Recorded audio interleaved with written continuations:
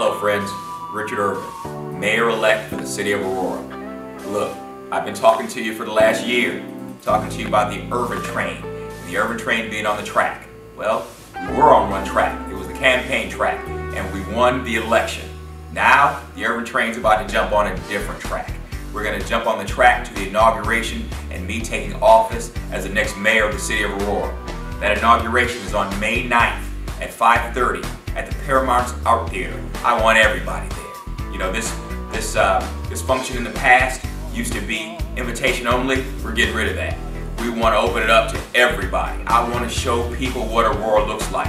White, black, Latino, Indian, Asian. I want everybody there. Come out and celebrate with me. The Irvin train is back on the track. This track is going directly to the mayor's office.